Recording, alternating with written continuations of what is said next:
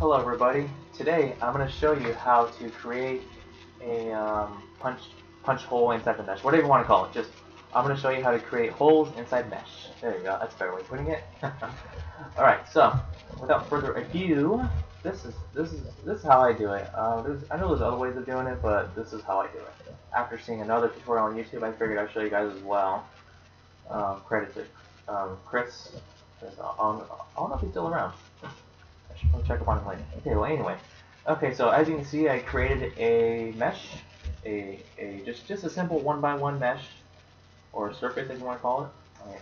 Okay, so what I did, I specified the points to be 1 and 1, because I didn't want to go too fancy or too advanced on this, because this is just for demonstration purposes. So, now what I'm going to do to actually create the actual casting for the hole that we're going to do is, okay, let's move that. That's kind of annoying. Okay, now we're going to create a cylinder.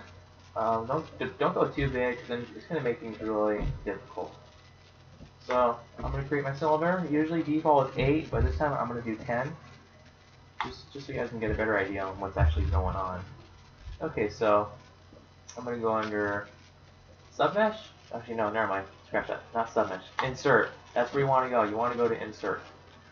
You're going to go under edge mode, not polygon, not vertex, but edge. Okay, so now I'm under edge mode. Okay, so as you probably noticed, whenever I try hovering over a blank region, it won't let me select anything. However, if I go right where the line is, it'll let me select. That's what you want to do. So now what I'm going to do is I'm going to make basics. I'm just going to click along the lines. That's all I'm going to do. Now you may notice it may start to go a little off course. Don't worry about this. What I'm basically doing is I'm visualizing where this line ends and where this line meets. Now I'm just gonna click there. You don't have to worry if it's like way out of range or anything like that. You can always clean that up later. It's not that big of a deal. So as you can see, I'm just clicking around the area. Okay, so we basically have a cutout. Now what I'm going to do from here is I'm going to select it. Oh, by the way, I'm under select quadrilateral mode. Selected mode. Oh, well, I guess it didn't. Okay, well, anyway.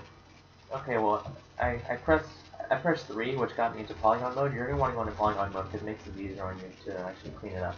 Okay, so now what I'm going to do is I'm going to delete it. Now that I've deleted it, I went under vertex mode. So then from here, it gets a lot easier. You can just you basically just move it around the circumference of the circle.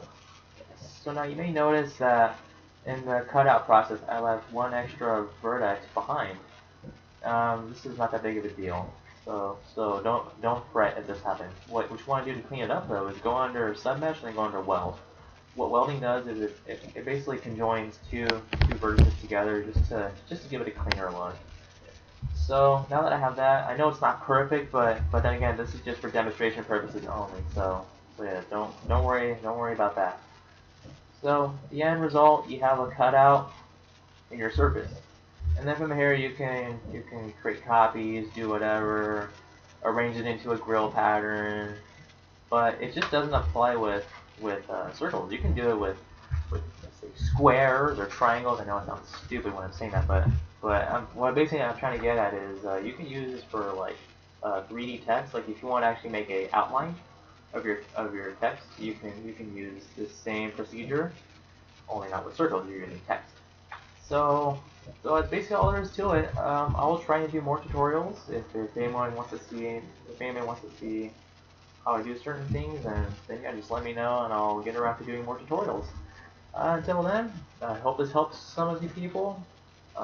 Just if you're learning Zmod, this will be a nice little way to help.